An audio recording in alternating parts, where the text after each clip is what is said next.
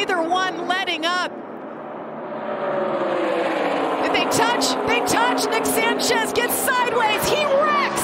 The 38 Zane Smith goes around. Yeah, and Carson Hocevar will be our winner. Carson Hocevar. Carson Hocevar, after all of that, they took the white flag. Caution comes out. Wow. That move on the restart, jumping inside of Stuart Friesen. It is unofficial. We're waiting for word from NASCAR. Wow, what a race for Carson Hocevar. We've seen him be in position to win. Today it looked like he was in position to run about third or fourth. And it looks like, as soon as we hear from NASCAR, that Carson Hocevar will be celebrating his first win. And as they cross the start-finish line, Haley Deegan is fifth in line so far when it's official. And what about Ben Rhodes? All the way up to seventh.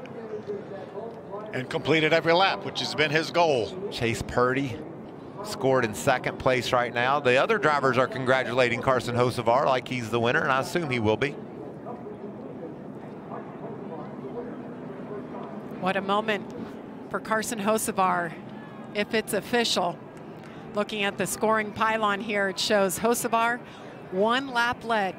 Yeah. A big one, though. Yeah, the right one. Most important one, for sure.